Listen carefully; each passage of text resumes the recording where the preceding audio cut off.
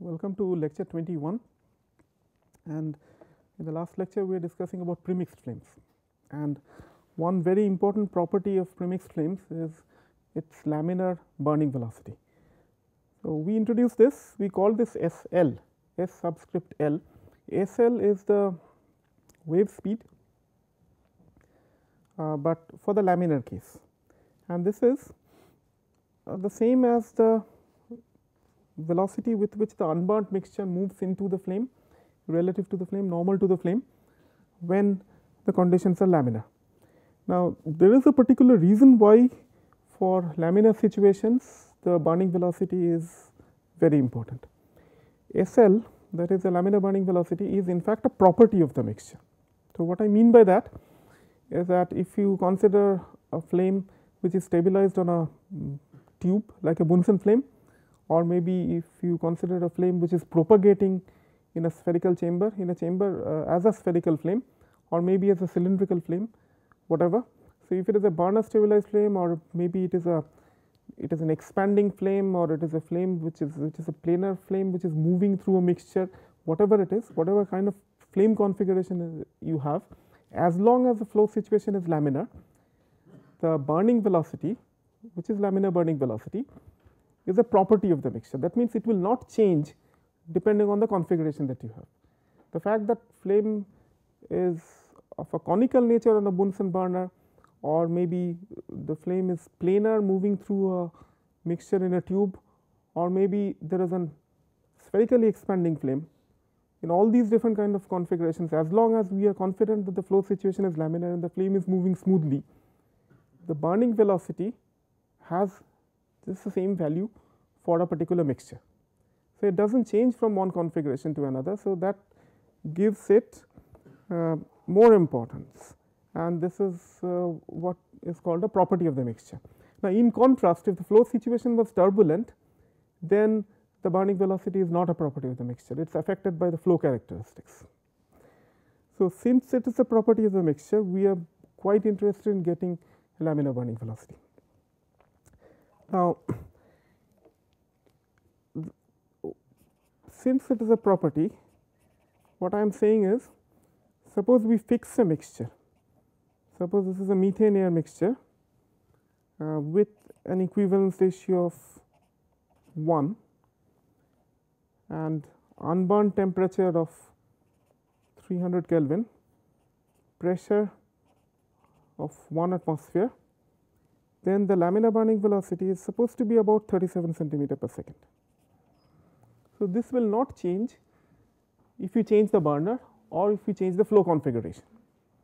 That is the importance of this. The other importance we already discussed. We said that laminar burning velocity SL relates to consumption rate of the mixture, because ultimately we know that m dot double prime must be equal to rho u into SL. This we did some time back. So, if you have the unburnt density multiplied by a relative velocity of the unburnt gases with respect to the flame, then you get a mass flux. So, SL determines the mass flux. SL is a property of the mixture. So, we know this mass flux can be determined once we have SL, and mass flux is important in various applications, because let us say you have a burner, then what you are interested in is the rate at which the mixture is going to get consumed, because the rate at which it gets consumed will relate to the rate at which heat will get released. Chemical energy, the fuel will get released in the form of thermal energy, and that heat might be used to heat something on a burner, or maybe if it is an engine kind of application, then it will be determining the rate of consumption of the fuel air mixture and hence relate to the power produced by the engine. Of course, in an engine the flow situation is turbulent. So, we cannot use this laminar burning velocity importance of laminar burning velocity straight away, but later on we will see that turbulent burning velocity can also be related to laminar burning velocity. So, laminar burning velocity is a property of the mixture, that is why it is important. It does not depend on configuration, and it also relates to the rate of consumption of the mixture.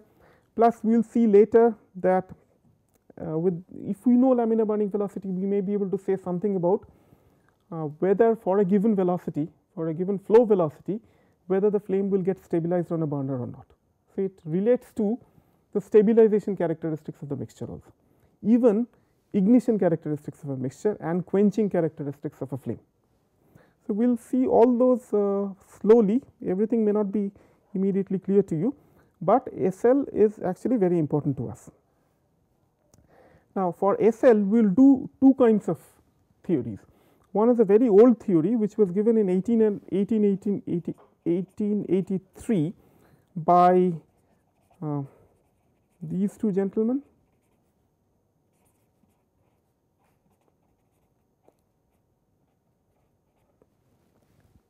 So, this is the simplest possible theory. This is called a thermal theory of laminar premixed flames, and with the help of this theory we can learn something about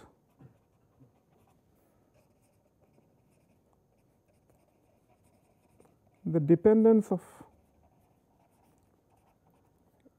SL on the mixture.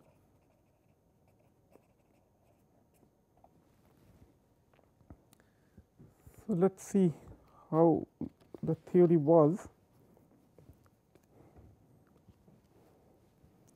So, what they had done was to write a very simple equation for flame propagation. For that we qualitatively plot temperature as a function of x. X is the axial distance. So, again imagine a flame somewhere here, and this is the burnt side. So, that is why you get a burnt temperature here, and this is the unburnt side. So, that is why you get the unburnt temperature Tu here. So, this flame is somewhere here. Around here we say that there is a temperature Ti, which is an ignition temperature.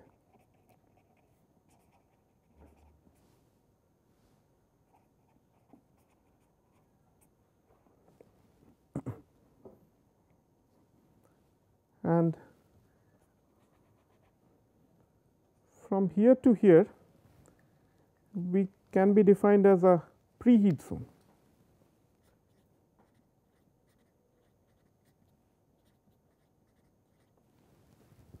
This is a preheat zone, and then we have this section which we call a reaction zone.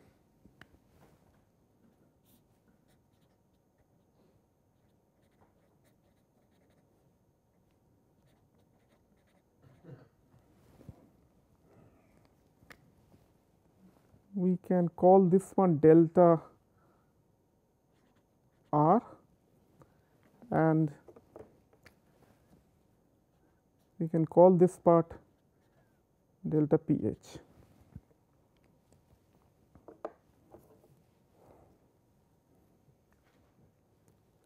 So, we can write what they wrote, Mallard and Le Chatelier, and do this sort of a balance.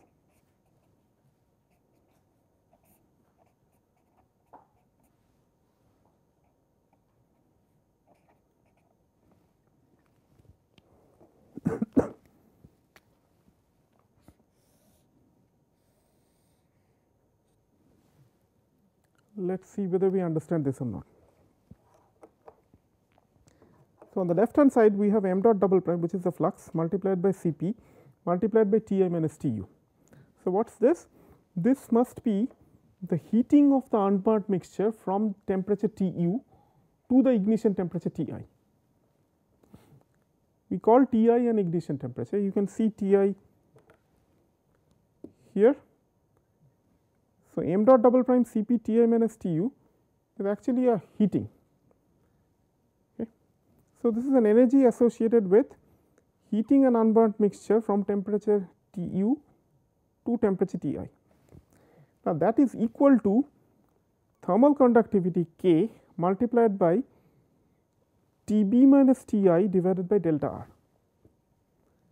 So, what has been done is that a conduction flux, this is a conduction flux because this is like Fourier's law. So, K times Tb minus Ti, higher temperature minus lower temperature divided by thickness of the zone. So, that gives you this part gives you a temperature gradient multiplied by thermal conductivity, this gives you a heat flux. So, what this equation says is that there is a heat flux coming this way and that is heating the mixture which is going from Tu to Ti. What is the rate at which the unburnt mixture is moving into the reaction zone? That is m dot double prime. Okay. It will help if you think of yourself again positioned somewhere over here on the flame, and then you will see that the unburnt mixture is actually moving into the flame, moving towards you at the rate m dot double prime. As it moves, since this is a preheat zone, it is going up this temperature gradient and getting heated to Ti, right, and that is being affected by this heat flow from this side.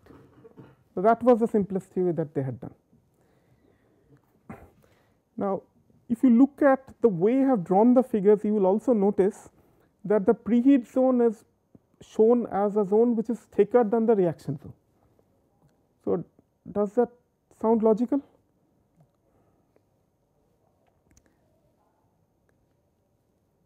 If you think of the reaction rate profile, then what does that mean? It means the rate of reaction plotted as a function of x. If I talk about a reaction rate profile, that is the rate of reaction plotted as a function of x. So, imagine that quantity which I have not shown here, but I had shown in a similar plot in the last lecture, I think. Okay. So, where will that reaction rate profile be? Where does the reaction take place? In with larger intensity. Does it take place in the preheat zone or does it take place in the reaction zone? Must be in the reaction zone. Okay. But that is obvious from the name, but I do not mean that. I mean, why should reaction be higher in the reaction zone? Temperature is higher. Okay. Temperature is much higher. So, the temperature is Ti here, and the temperature keeps on increasing, finally it reaches the temperature Tb. So, which is almost the adiabatic flame temperature. If we do not consider much heat loss, it is very close to the adiabatic flame temperature. So, in this region the temperature is high, and we have studied chemical kinetics. We note that the reaction rate actually goes up very significantly if the temperature increases, correct? Remember that small exercise we had done for the energy factor. If you increase temperature by 10 degree, reaction rate maybe goes up by a factor of 2. So, much higher reaction in this zone, and that is why this is called a reaction zone, and in this zone the reaction will get quickly completed, whereas in the preheat zone we will have a small amount of reaction happening. Okay. So, we expect delta R to be much smaller than delta pH. Delta pH is a broader zone where the unburnt mixture slowly gets heated up. Okay. They took into account the heat flow from this region which preheats the mixture. What did they didn't take into account? They didn't take into account the fact that apart from heat, there is also flow of radicals and active species from the reaction zone towards the preheat zone, which helps the flame to move, right. So, I am trying to connect to the discussion that we had in the last class some time back, where I said that the flame moves by heating up and transferring active chemical species in the mixture that is ahead of it. correct. So, that is how it moves. So, that mechanism is not fully captured by this equation that you see, it takes care of only the thermal aspect. So, that is why this is called a thermal theory, it is not talking about chemically active species. Okay. Now, what is our interest here? We want to say something about what SL is like, what does SL depend on, but where is SL? In this equation SL is hidden in m dot double prime, because m dot double prime is rho u into SL. So, with a slight bit of work which you can quickly do, we can say that SL is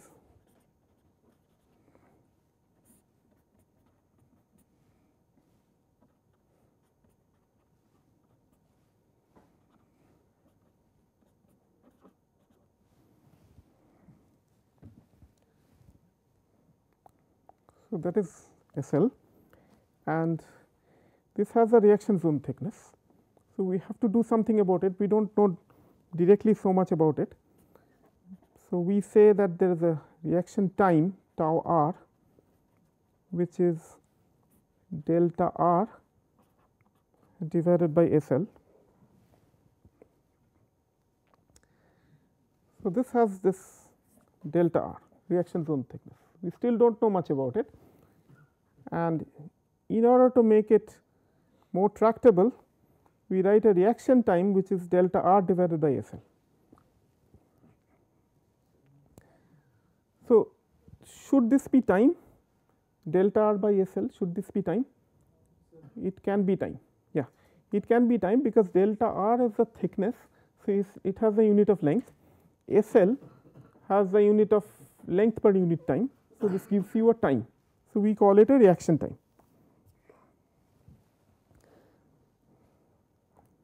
So, delta r is tau r into SL, and delta r is proportional to SL into 1 over R r. Now, R r, we say that this is a reaction rate.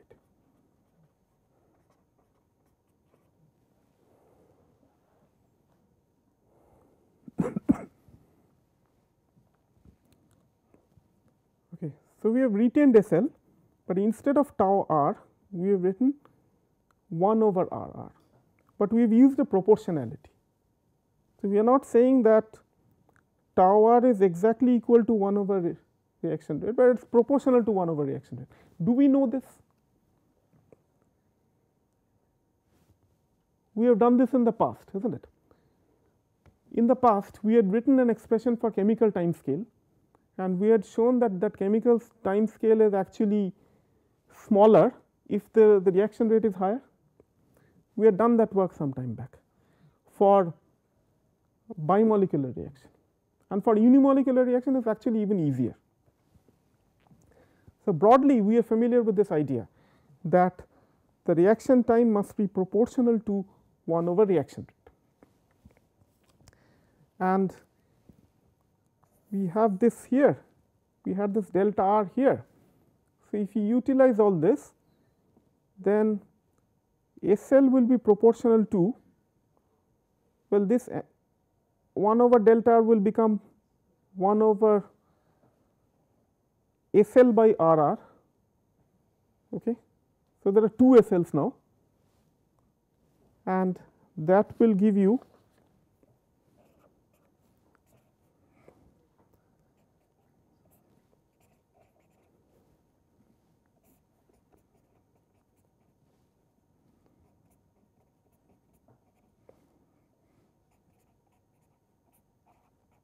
something like this. So, this is the proportionality. Well, we have lost the equality because for tau r we said we did not write an equality for tau r, we said tau r is proportional to 1 over reaction rate. So, we have got this, and that means, what did I miss? I did not miss anything, but this has SL here also. So, SL squared basically, SL squared. So, let us move this one, we say SL squared is proportional to this, which will mean that SL is proportional to square root of alpha into reaction rate. So, this is alpha, which is thermal diffusivity, and we got this reaction rate. If we wanted, we could have kept this, but we do not again directly know what is Ti. So, we are dropping that also. So, SL is proportional to square root of alpha into reaction rate is what Maillard and Le Chatelier could give from their thermal theory.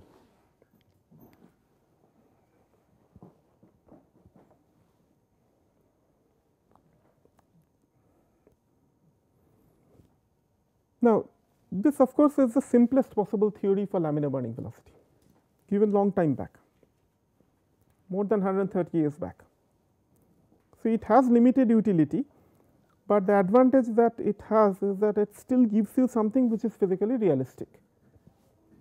So, it tells you that if the thermal diffusivity is higher, then the laminar burning velocity will be higher. Now, we can actually see that that should happen, is not it, because we saw that m dot double prime into Cp into Ti minus Tu is equal to k, etc. So, you got a k, you got a rho u Cp here. So, if k by rho u Cp is higher, we expect that the flame propagation will be better, is not it, from this energy balance. Just by looking at this, I think we can figure that out. Higher alpha, if that is due to higher thermal conductivity, then of course that will help, because then the preheating is better. Okay, this transfer of heat is better, so it will be easier for the flame to move.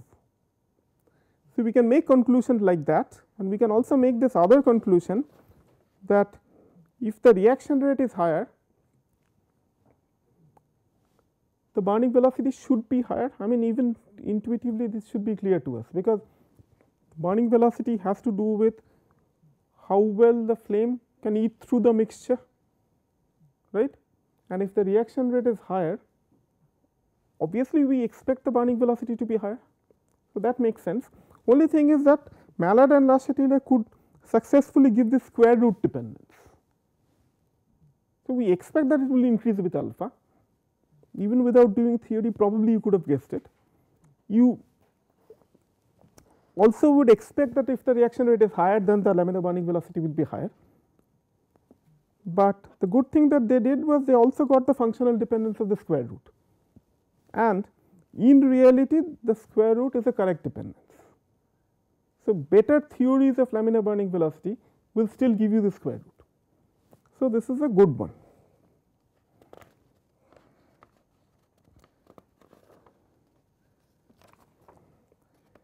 We will of course have to see other dependencies of SL. SL, we understand that SL is proportional to square root of alpha into reaction rate, but you will expect that the laminar burning velocity should depend on things like pressure, unburnt temperature, equivalence ratio, things like that. Okay. So, why is the equivalence ratio important? Because if you have a lean mixture, it will propagate in one way. If you have a rich mixture, it will propagate in some other way. If you have a higher unburnt gas temperature, you will expect the flame to propagate better, isn't it? What does your intuition tell you? I mean, if you have a fuel air mixture and if you preheated it before starting the flame, if you have preheated it, given a higher temperature, you will expect the flame to propagate better, isn't it? Is all that taken care of in this expression? Well, kind of indirectly, that we have to see, because if we increase temperature, then we have to see does it change reaction rate, does it change alpha, things like that. Okay. So, this expression can do something for us, even if you think of the more basic quantities like this. Okay. But that we will see later. As of now, this is good. But this is definitely not the best theory that we have. So, we will try to develop a theory following Turns's book.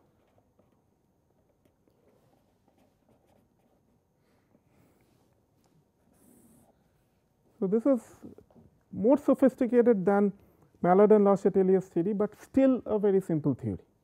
Okay. Now, this to do this theory, it will take us some length of time. It will take, we will not be able to finish it today. It will take at least one more lecture to finish this. So, here we will have to work with all conservation equations. We will assume 1D constant area steady flow sort of situation. We will assume that the pressure is constant. Now, assumption of constant pressure across the flame is justified, okay, because we have done this Rankine-Hugoniot, we have done this analysis of detonation and deflagration, and we saw that when we have a deflagration, there is only a small change in pressure. So, we have been saying that the pressure change is only about 2% or so. So, pressure can be taken to be constant. We will assume 1D flame propagation. So, 1D constant area steady flow. We will assume properties to be constant. We will take the Lewis number to be equal to 1. Now, what is Lewis number? Lewis number is alpha by d. Alpha is thermal diffusivity and d is mass diffusivity.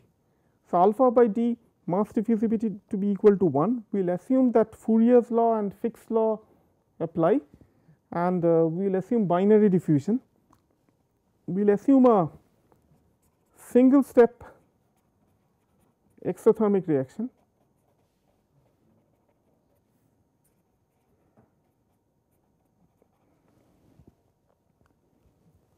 And we will also assume that fuel is completely consumed.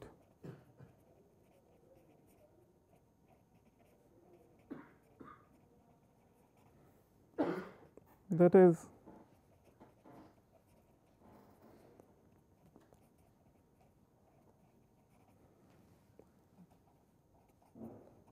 oxidizer is present in stoichiometric or excess amount. So, this is all for a single theory, a simple theory.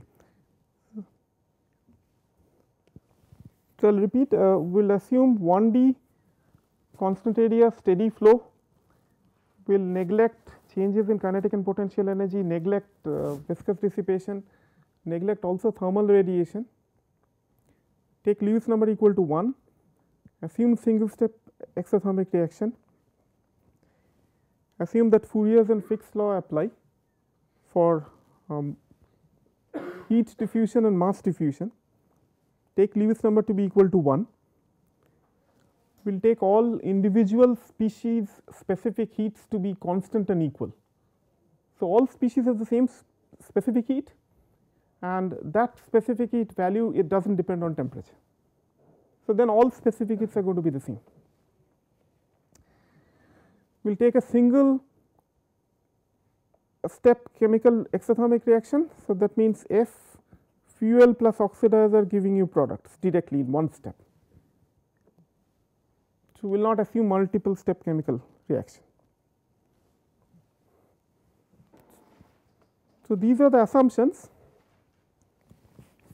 and these assumptions will tell us that this is a pretty simple theory that we are trying to develop. So, as I said, it is 1D steady, 1D constant area steady flow. So, it is like a flame again propagating like what we had in this one dimensional case. This side is rho u, this side is rho b, the flame is trying to propagate like this.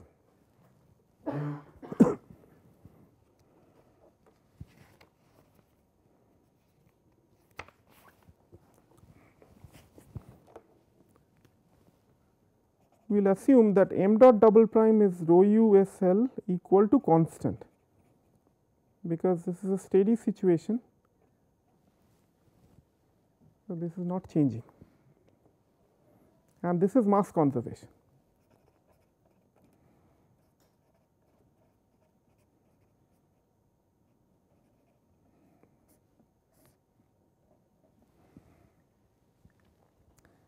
what is our target?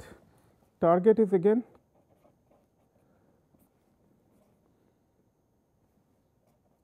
actually expression for SL.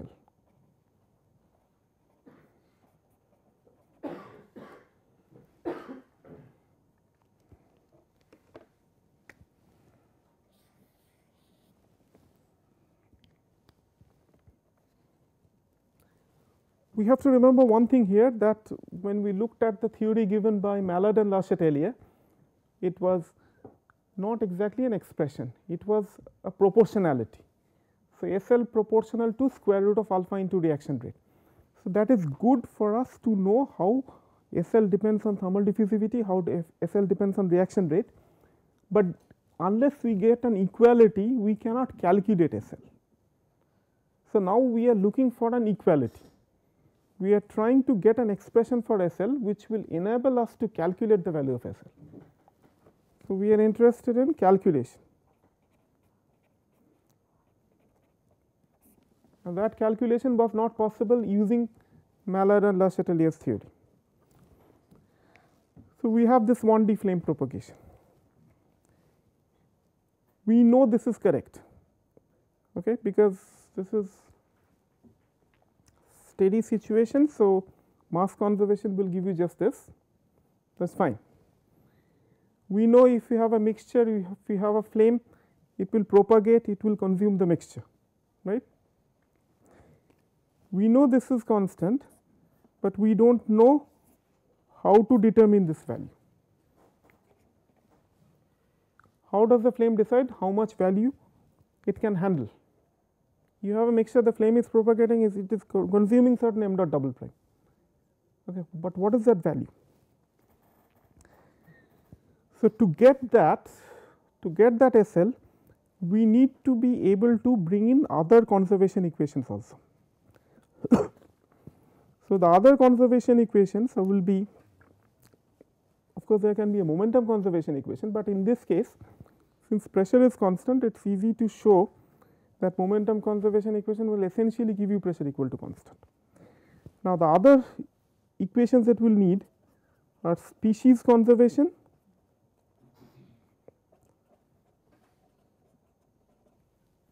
and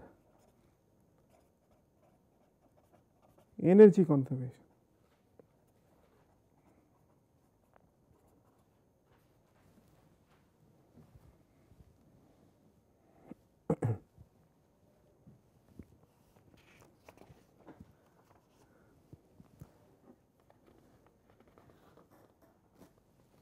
So, let us try the easier one. First is species conservation.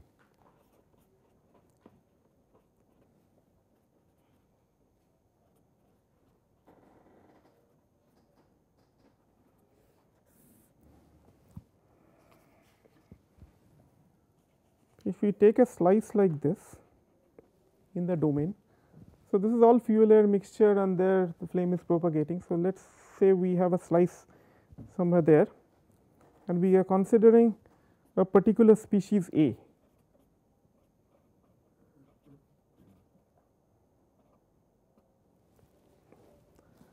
Then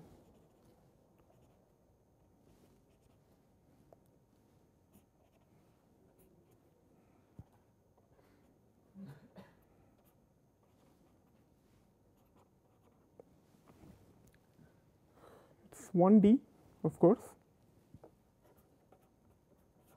one dimensional. We can write this sort of a species conservation equation.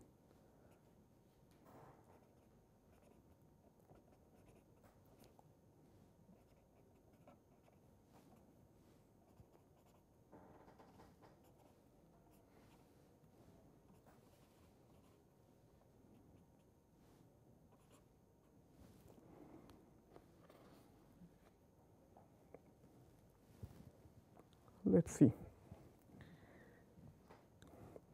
This is ddt of mass of A in the control volume. So, that should be dependent on what is going in, what is going out, plus another term which takes care of the rate of species A production in the volume.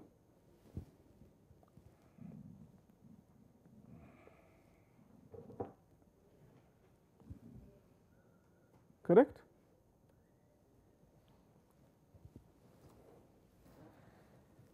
So, d dt of mass of A in the control volume is, of course, what is going in is this much, as you can see from here, and what is going out should come with a negative sign. So, this is going in and this much is going out, that is why this is a negative sign, plus there is a production term of species A in the control volume. So, the production term is written as m dot A triple prime. So, that multiplied by this V is the volume. Okay. Now, what is this production term? Production term is written as m dot A triple prime, that means m dot for per unit time and triple prime to indicate its per unit volume. So, this is m dot A triple prime, which means it is the rate of production of A per unit volume per unit time. How is it getting produced? Must be because of chemical reaction. Does it always have to get generated, produced? Not necessarily, it may even get consumed. If it gets consumed, there is no problem, then the m dot A triple prime will have a negative sign in it. Okay. So, this is a simple balance which tells you coming in minus going out plus generated is equal to rate of change in the control volume. Of course, we are taking this to be a steady flow situation. Our situation is steady. So, we can set this equal to 0 for our case, and that will give us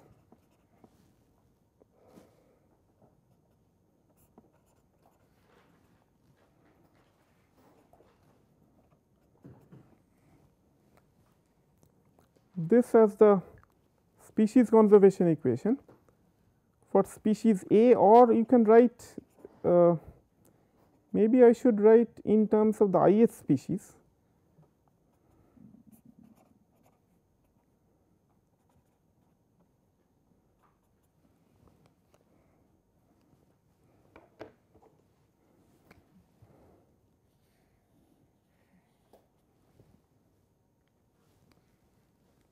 We have got something like this. So, this is species conservation. So, we have two things now.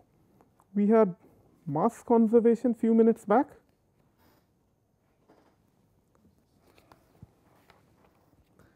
our mass conservation was just this, and our species conservation is this.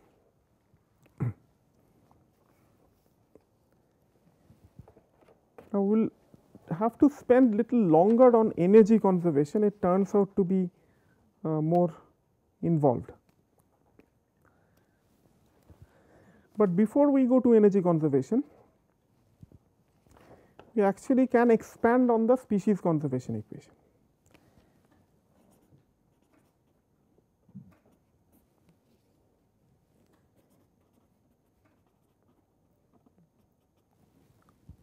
We can try to bring it to another form, another useful form for us.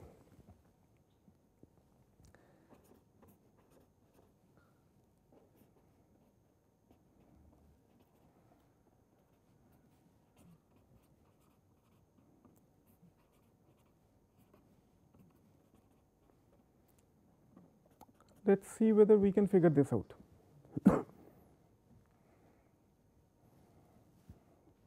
For m dot I double prime, for this m dot I double prime, I have written this. Okay, so have we seen this before?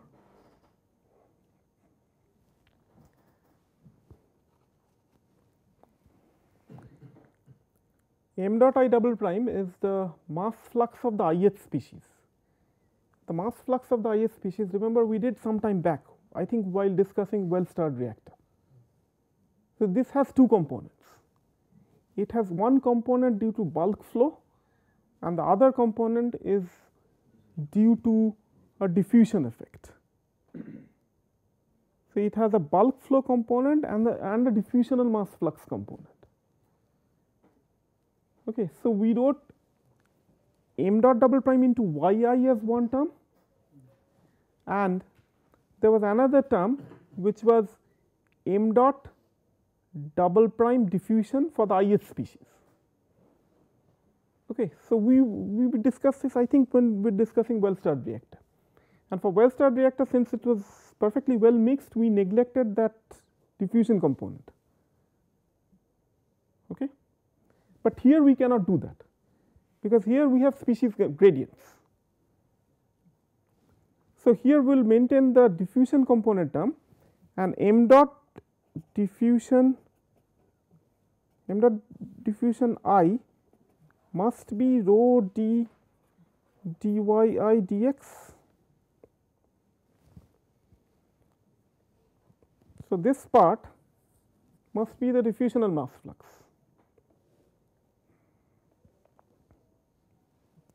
So, where do I get this from, this expression?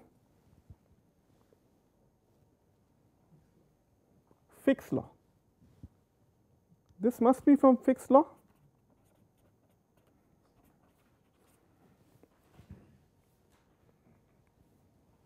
But d is the diffusion coefficient. Okay. So, if you are not comfortable with this you have to look up the book, plus this must have been covered in the convective heat and mass transfer course. So, you have to look that up. So, this takes care of the diffusional mass flux. So, this is the mass diffusivity. D is mass diffusivity. Okay. So, we have this and I will just do one more small thing. We will write expression for the fuel species conservation equation, oxidizer species conservation equation and product species conservation equation. Okay. So, this is our species conservation equation. Now, in this species conservation equation how many species are we thinking of?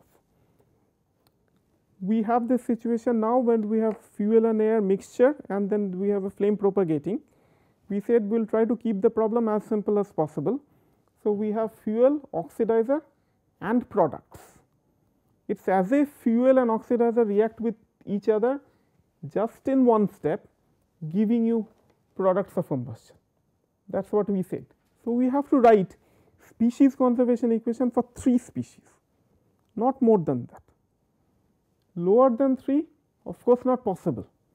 So, we are working with the minimum possible, we are working with 3. So, what can we write for the fuel species equation? Using this we can write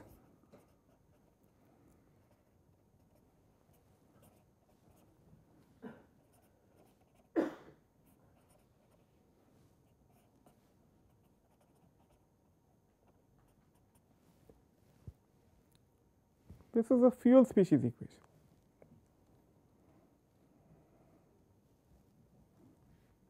Okay. And we can write an oxidizer species equation also, which will look very similar.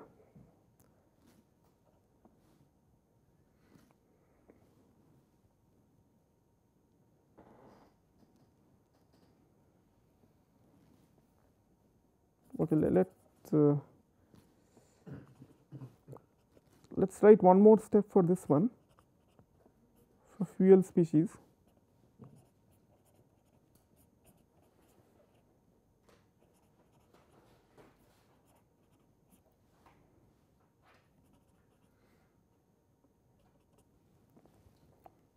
So, just this equation after carrying out the differentiation. So, this is the fuel species equation.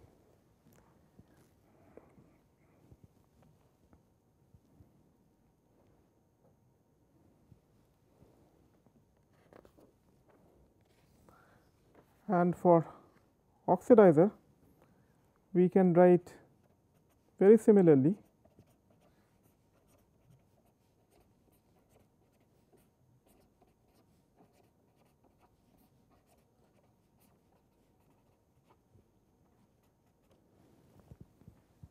this.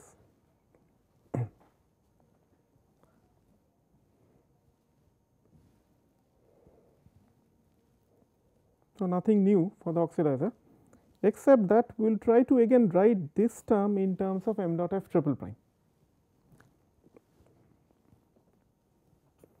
So, a chemical reaction is like this.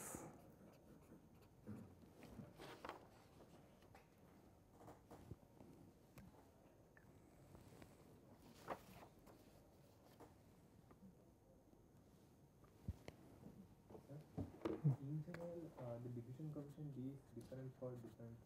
Yeah, we are assuming it to be just characterized by one diffusion coefficient.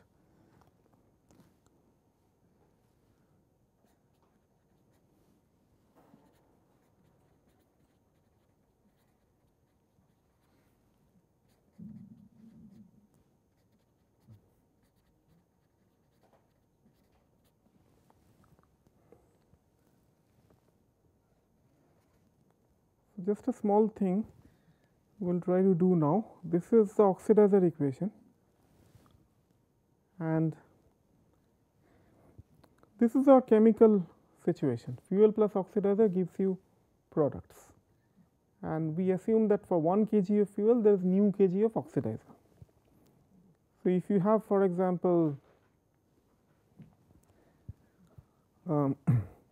methane burning with air, then you can calculate how much air is required. Air is the oxidizer. How much air is required for 1 kg of methane, and that is the value of nu that you will get. So, it can be easily calculated, and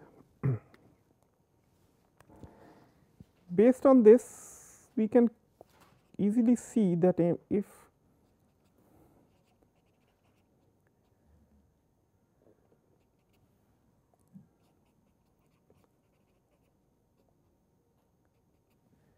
you write m dot f triple prime here, then we have to write nu times m dot f triple prime here and 1 plus nu times m dot f triple prime here. So, that means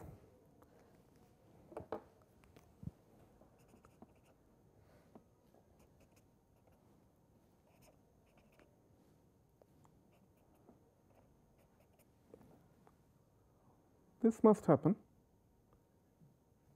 okay, because if m dot f triple prime of fuel is getting consumed, then m dot o triple prime of oxidizer must be getting consumed. So, or produced, whatever, then this must be m dot o triple prime, isn't it? And similarly, using the same argument,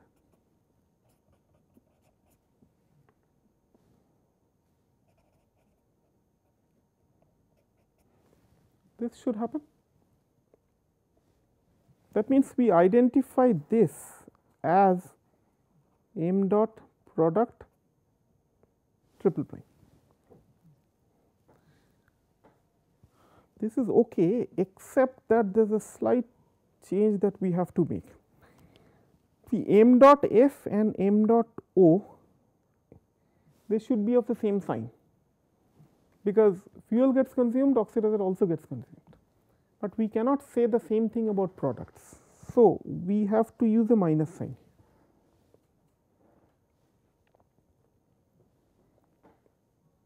Correct?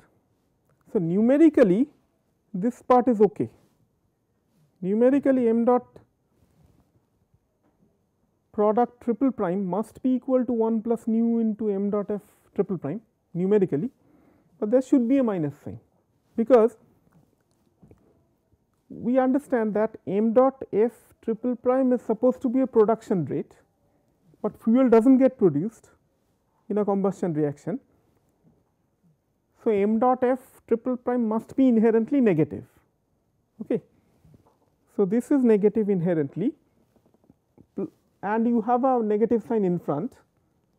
So, together that will give you a positive sign, and that is what we expect for m dot product triple prime, because indeed from a real life situation we understand that m dot product triple prime must be positive. So, what does all this mean? It means that for the oxidizer reaction, oxidizer species, this is okay, but we can also write this to be equal to nu times m dot f triple prime. Why are we doing all this? Convenience, because if we have an expression for m dot f triple prime, then we will just use that. We do not need to have a separate expression for m dot o triple prime. That is the convenience. Okay. So, just to summarize, we did a simple species conservation for 1D steady flow, we got this one. Then we brought in fixed diffusion, okay, characterized by diffusion coefficient d, and then we could develop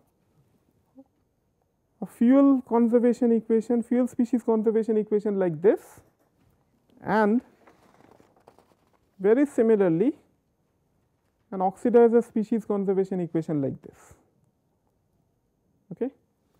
The only little trick that we have done is that in the oxidizer species conservation equation also we have brought m dot f triple prime just for convenience, and why is it convenient will become more clear to us later. Nu is just a number. For 1 kg of fuel there is nu kg of oxidizer. So, this is easy thing to get, and if we have an m dot f triple prime expression, that can be used in the oxidizer species equation. So, we will close shortly. Why negative sign comes here? For the m dot product triple prime, yeah. So, 1 kg of fuel and nu kg of oxidizer will react to give you 1 plus nu kg of products. This is the assumption that we are making. Nu is a number which will change from one fuel oxidizer combination to another fuel oxidizer combination. M dot f triple prime bar, m dot f triple prime is the production rate per unit volume, per unit volume per unit time for fuel.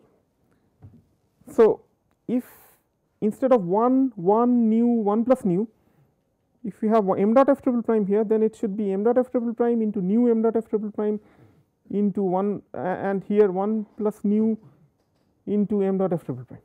This much is okay. All right. Now, just by comparing the situation and remembering our notations, we know that this must be m dot o triple prime, okay, because if this is m dot f triple prime, this must be m dot o triple prime. So, this is okay. Same logic, m dot product triple prime must be equal to this, but there is an issue of signs, because we know that m dot f triple prime from our basic definition is the rate of production of fuel per unit volume per unit time, rate of production of fuel per unit volume per unit time. But we are talking about a combustion reaction. So, the fuel actually does not get produced, it gets consumed. So, m dot f triple prime is inherently negative. What about m dot o triple prime?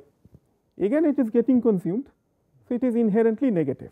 So, when it comes to this equation, actually both sides will be negative. So, there is no problem. When it comes to this, equality, this blue thing equal to this black thing,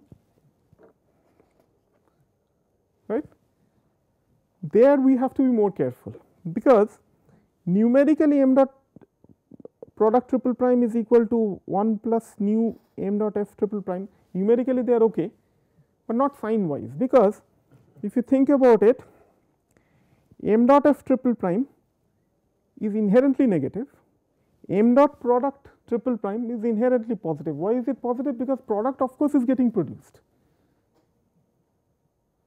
okay. So, it is positive. So, we need a negative sign in order to make the whole thing positive. Okay. So, we are almost running out of time. We will just do one final equation, that is for the product. So, m dot double prime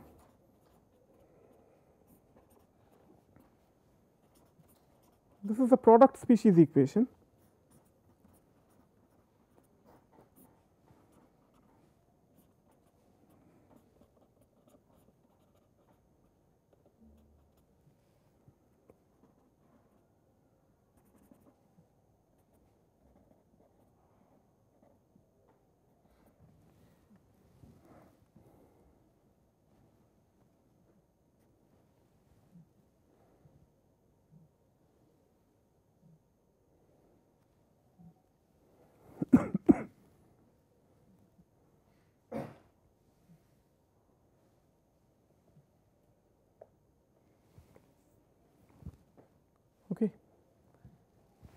So, this part is the product species equation,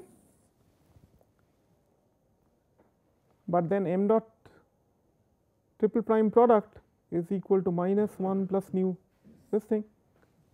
So, this is also valid. Okay. So, next class we have to do energy equation. Now, just reflect on this for a moment. What did Maillard and Le Chatelier do?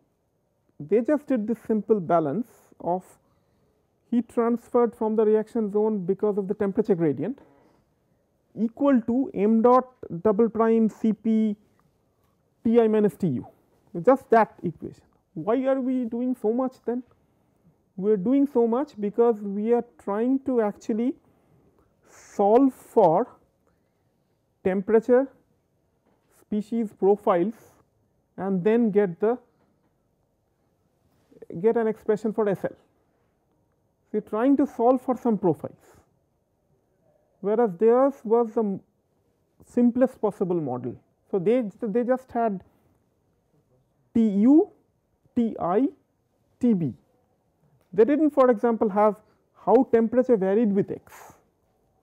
They did not have how the fuel mass fraction varied with x or the product mass fraction varied with x, things like that. They did not have variations with x. We are trying to do some of those. Okay. That is why our job is going to be actually more difficult, and we are in fact in the next class try to develop energy conservation equation. All right, we will close here. Thank you.